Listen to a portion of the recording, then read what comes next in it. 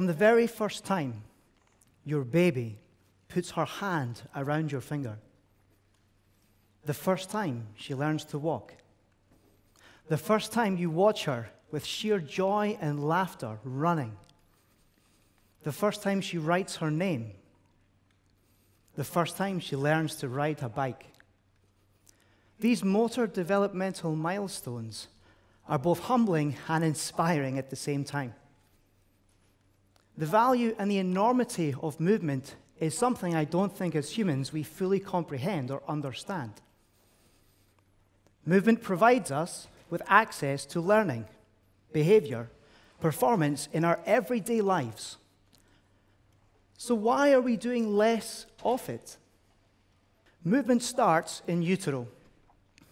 The first connectivity is established between the physical sense of self and the environment around us. When we are born and the full force of gravity takes over, we begin to realize that we can connect our thoughts with our actions. With enough stimulation of our touch systems and our motor systems, we begin to realize that our bodies belong to us. Then we can explore the world.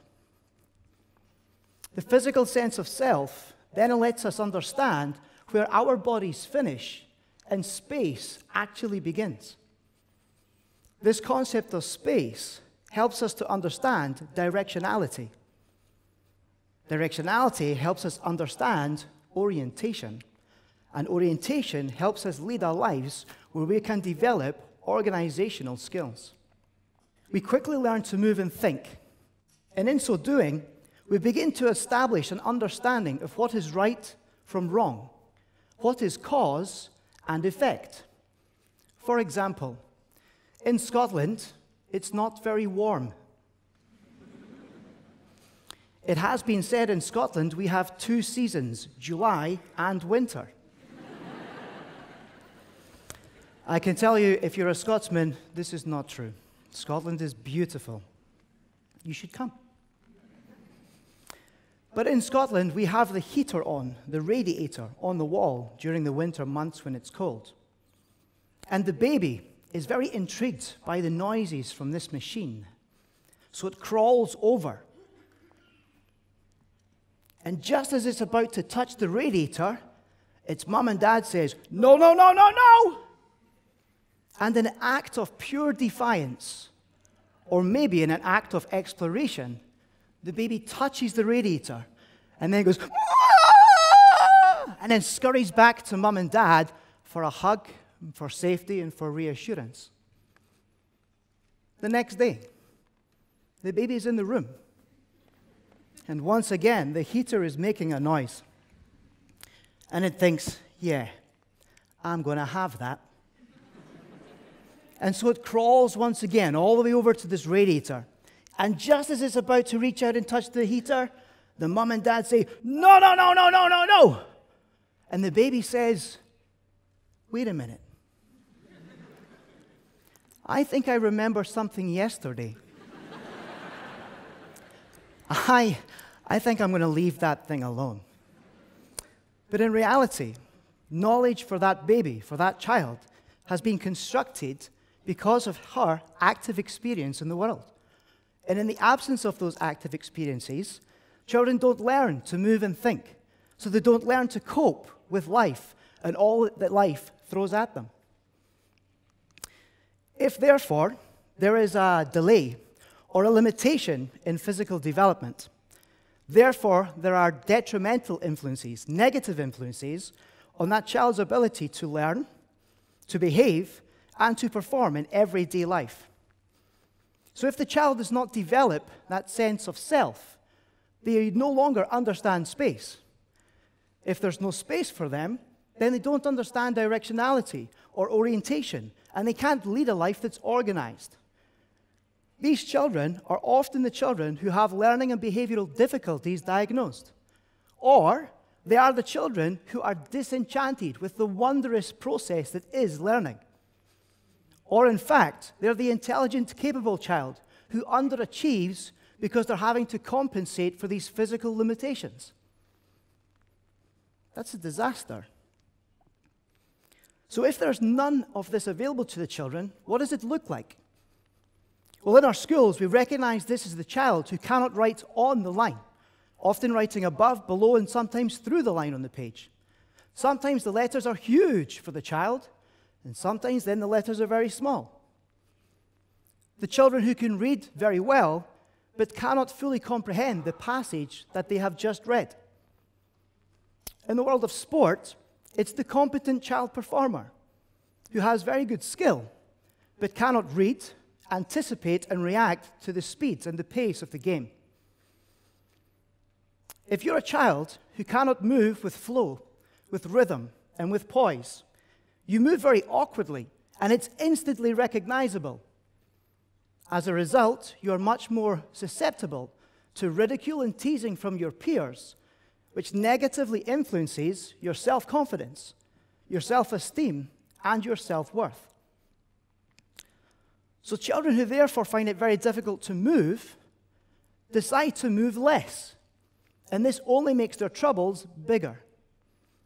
We need to increase children's ability to move, to encourage them to move more, to help them out of the difficult situation that they're in. So how do we identify these children? In my praxis, I have many different assessments that I use. Tests for balance, postural control, coordination, both gross motor and fine motor control, eye muscle control, and so on. Once I have a physical developmental profile of the child, it's very interesting to then ask the child to do a range of drawings so that I can try to evaluate what is the impact that their physical limitations are having in other areas of their life. One of the most informative tests is the freehand drawing of scissors. The blank piece of paper is placed on the desk in front of the child in portrait orientation. The scissors are then placed on the desk above the paper in an open position, with the handles nearest the child and the blades away from the child. The child is asked to draw the scissors with as much attention to detail as they can. It's not timed, so they can take their time, and some of them do. By the age of 5 years, we should expect to see circles as a representation of the handles. We should see a connected cross, and we should see some representation of the bolt in the middle. As we can see from these 3 examples, despite their ages, these children have not yet developed those skills. What's really fascinating is I have had the honor and the delight of working with these 3 children. And what they all have in common is, as babies, they never crawled on their hands and knees. When I asked them to march like a soldier or to skip with an arm swing, they moved the arm and leg on the same side of the body at the same time and in the same direction, creating a lack of integration from one side to the other. So their physical sense of self is broken down. So therefore, that child's ability to move and think isn't as good.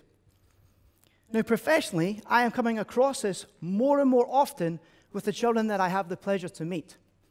Children are simply not developing in the way that earlier generations did. And as a result, they are not able to move and think in the way that we can. But can we? Moving and thinking is tough. I wonder how physically developed our audience today is. Can you please point your fingers at me? I'm glad everybody has fingers. This is always a good start. I want you to make 4 circles to your right. 1, 2, 3, 4. To your left. 1, 2, 3, 4. Away from each other. 1, 2, 3, 4. Towards one another. 1, 2, 3. Point them at one another and make them go in opposite circles. 1, 2, 3. Oh my God. So we have the delusional adults in the room. Yeah, I've got this.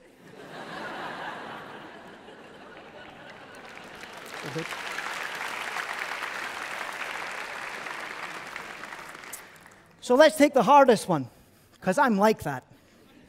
I do want you to go in opposite directions, but this time, I want you to have to think also. I would like you out loud, no cheating, to start with the number 65 and count back in threes at the same time. Go. 65, 62. It's very quiet in Slovakia, have you noticed?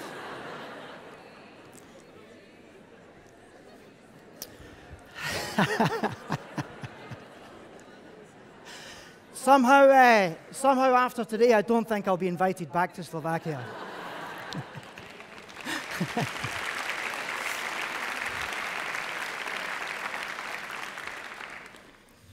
The power of movement is a very strong thing. This is an example of a young lady that I have the sheer joy to work with, to work for in Scotland. On the left is her picture before we started work with her. And you can see that not only are her scissors separated, there's no bolt anywhere, and actually her scissors are also upside down. Following 7 months of some motor training that we're working on with her, she's beginning now to grasp the concept of that physical sense of self, so her understanding of space and so on is better, and you can see her scissors are starting to come together. And it's nice that she draws better. But actually the most inspiring thing is the feedback from her parents, who say she's much less clumsy now. Her balance and posture is much better. Her speech and language has really dramatically improved, but more importantly to them, she's a happy, confident little girl.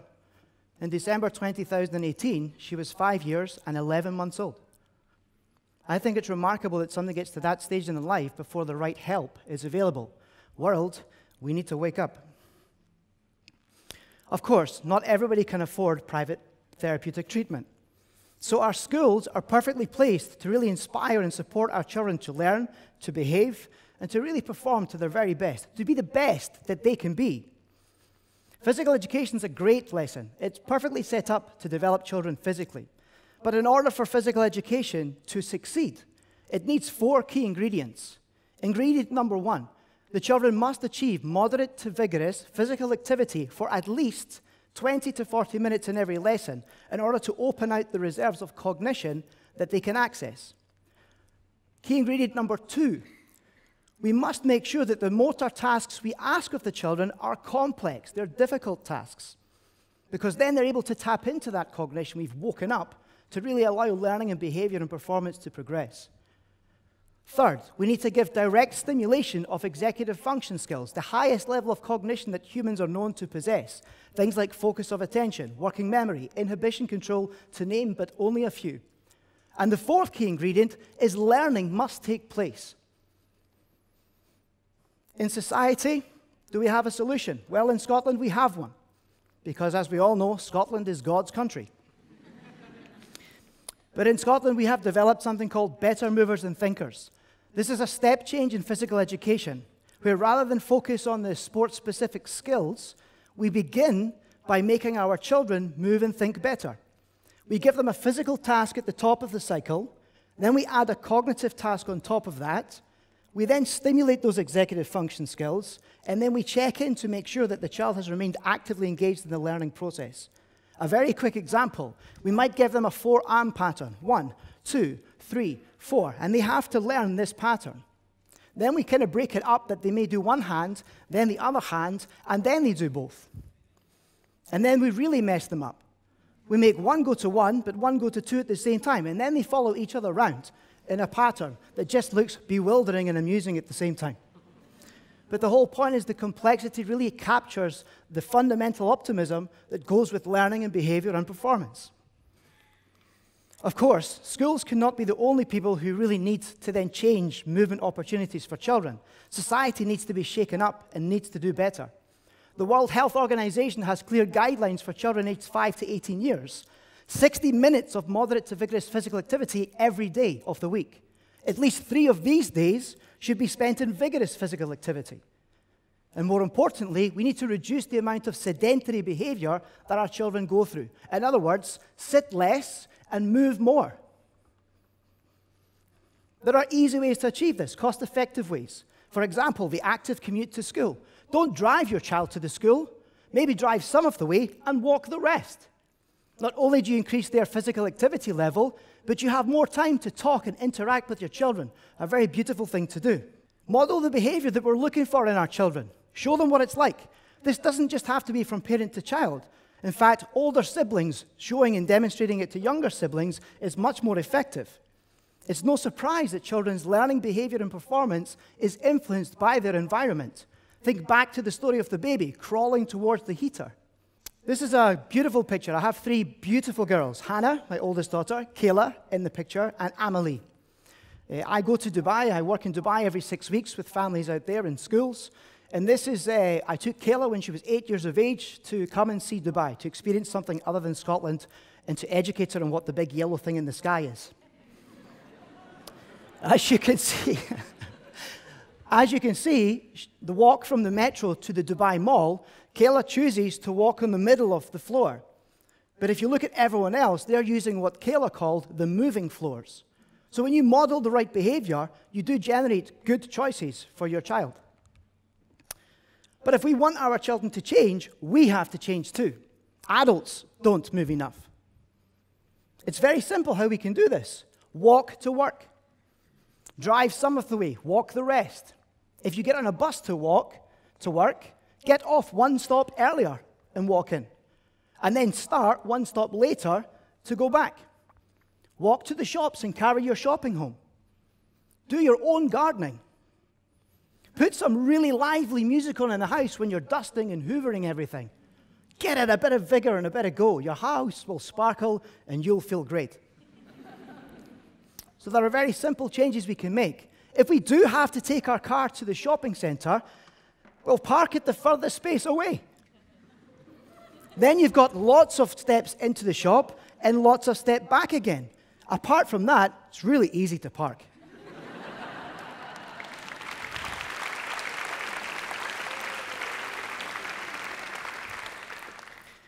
In a world where children and adults move less and stress more, we need to change the value and the importance that we place on movement.